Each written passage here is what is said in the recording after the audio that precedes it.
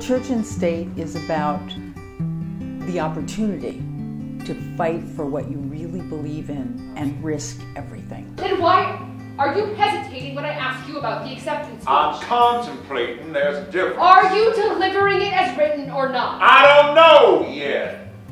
And whenever I do a play, I have to be in love with it.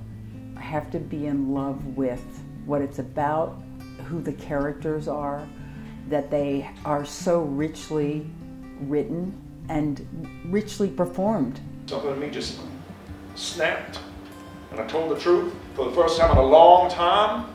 I said exactly what I was thinking, no filter. I told him no, I did not. We don't get the opportunity to really see what's in our hearts. It's a gift. It's a gift, and we don't always get that opportunity, and I think that's what this play is for me.